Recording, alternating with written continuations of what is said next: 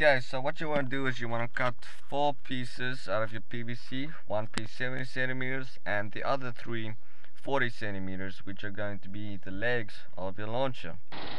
Then you want to cut a slight angle at the tips of all 3 of your legs, like so. Then with these edges, secure them using glue or putty to the main tube.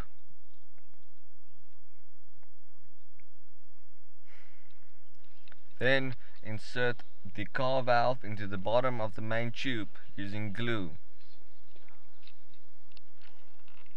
While that's drying, we can begin on the release mechanism, which is the band clamp and 2 pieces of the nylon thread. You want to secure these to the band clamp using a series of knots and some cable ties, making sure they are perpendicular to one another. Then what you want to do is you want to take a small piece of PVC, drill a hole through it and coil up the rest of the nylon thread, as this is going to be your launching cable. It should not be less than 10 meters. Now let's get down to the real pressure business. But first let's look at the launcher so far. Pretty neat. Okay, so what you want to do is you want to take PTFE tape or plumber's tape and you want to wrap it around where you want the bottle to sit nice and tightly, and at some point you want to put more PTFE tape so that the bottle cannot move any more downward. Then once you have reached that, you want to add valves. I use 2 valves, but 1 valve will also work, and you can secure it using a cable tie. This is the part that you want to have real pressure tight, because that is where the rocket is going to build up pressure. Then you want to also add masking tape, but you want to have the sticky side facing outwards. This is what you're going to use to hold the cable ties on there.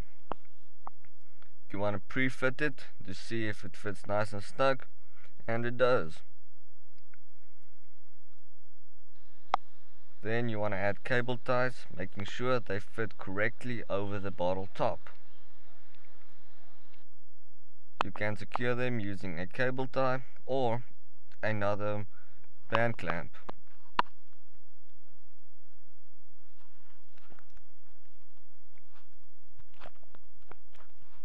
Let's take it off, and it is looking pretty nice so far.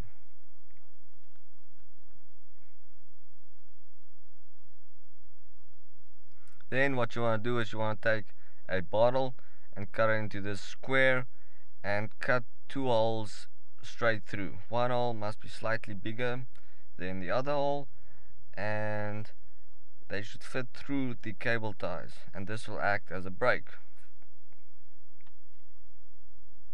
Then what you want to do is you want to add it over there, and if it doesn't fit, just use tape. Then you want to add your release mechanism over, placing each thread through both of the holes.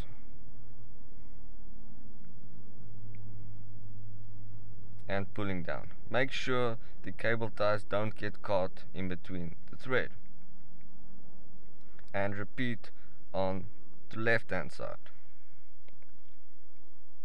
This can be a timely process, so take your time. Then what you want to do is you want to bring the 2 pieces to one point and connect them with a cable tie, making sure it is very tight. Then you want to take your coil, which is your 10-meter length of launching cable, and you want to put it through and fold, and then connect using a cable tie. Once again, making sure that the cable tie is securely on there.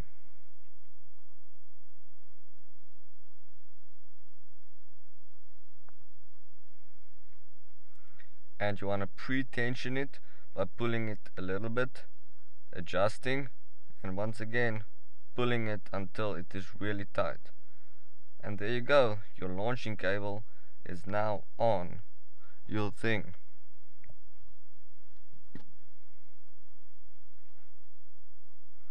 As you can see, it is working very nicely.